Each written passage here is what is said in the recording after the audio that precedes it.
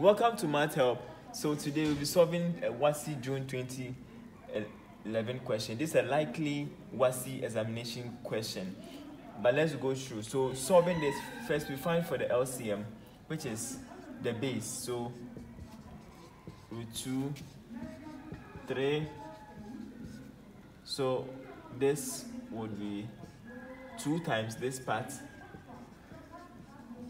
then 1 times this part, which we can choose not to write it. Yes, so now we expand this. 2 times 3 is 6. This will give us 4 root 2. Then we are done with the top, this part. We get 3 plus 2 root 2 all over. Now let's expand this part. 3 times 3 give us 9. 3 times 2 root 2 give us 6 root 2. Root 2, 2 root 2 times 3 will give us 6 root 2. This times this will give us, let's say, 2.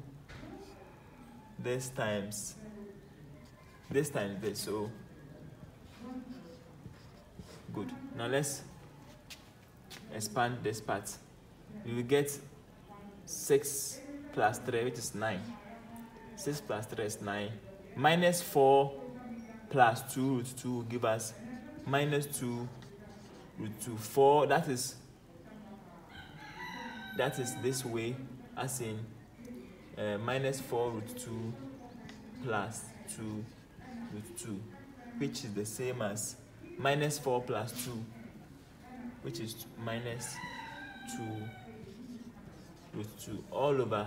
Now this would cancel this. Here we have to expand this part. This part, if you have something like this,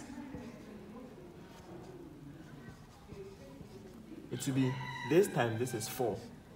This times this is 2.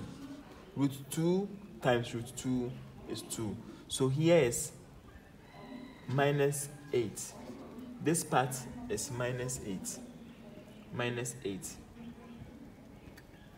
It's minus 8. So you get 9 minus 8. So the final answer becomes 9 minus 2 root 2 all over 1, which is the same as 9 minus 2 root 2. We have to go through. So this is the solution to the said question in June 2011. You have to take note of the rules. Anytime you multiply a root times a root, it becomes, so this 2 times 2 will give us 2. Root 2 times root 2 will give us 2.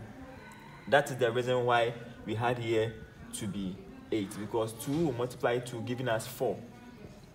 Then root 2 times 2 is 2, giving us 8 as a minus, so minus 8. This gives us here to be minus 8. Thanks for joining us on Math Help. Kindly subscribe and like. See you in our next lesson. Bye.